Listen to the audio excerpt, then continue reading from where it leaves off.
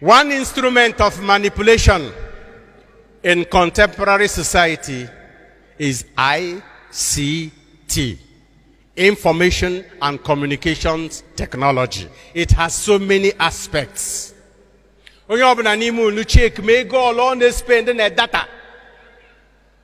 Then ụkọ kọpụ a ego ga-adaga na-post, na-circulate, na-share. Spending money, believing stories you have never checked. That is manipulation. Ota nwata jiri gbagbu udene bụ okenye kwerie. Some of the decisions we are arriving at were first decided by people who have other interests. May the death of Christ on the cross wake you up to stand for your convictions and for your truth, for your beliefs. Don't allow yourself to be manipulated by the Sanhedrin.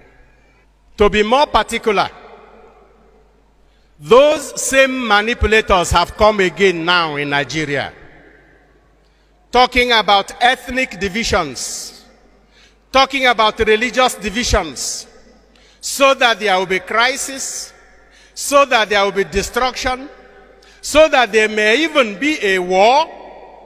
And those of them who sell arms will import arms. Those of them who are in power will cling to power. And let me ask you a question.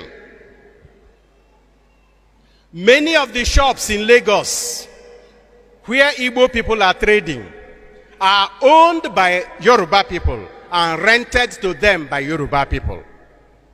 Many of the houses they are living in are owned by Yoruba people and rented to Igbo people by Yoruba people. And they don't have problems. They don't have problems with rent. They don't have problems with their relationship. How do you think that those same people or their children will rise up one day and go and set those shops on fire? Manipulation. I want to say here before God that Nigeria has never ever been divided according to ethnic or religious lines. Never, and never will it be. But it has always been divided according to the rich and powerful and the poor and oppressed. And those rich and powerful are manipulating the poor and oppressed to keep destroying one another so that they remain in power. You must say no to this. Our problem is not religion, whether Islam or Christian or traditional religion. Our problem is not ethnic group, whether Ijo or Isekiri or Efik or Obibio or Igbo or Hausa Fulani or Yoruba or Edo.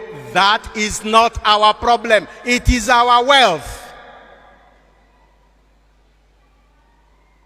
The division of Nigeria is between the rich and the poor, the powerful and the oppressed. Those same people,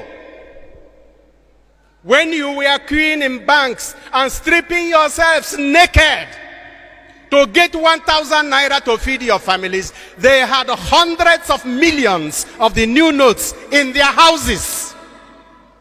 And now they want you to go and fight. Say no. Christ, with his death, divided the curtain, tore the curtain that separates us, in order that we may be united against evil.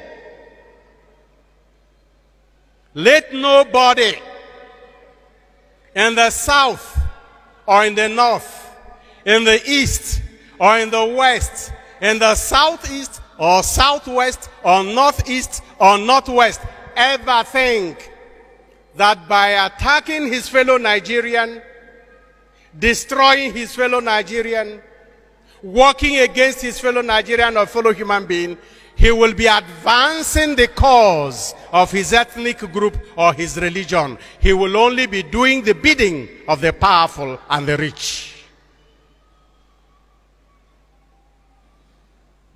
Pilate You are guilty. You are not innocent. But those who stayed in the background and manipulated you are more guilty. All of us adults are guilty of the decisions we take. We are responsible for those decisions. But we should be careful that there are manipulators behind.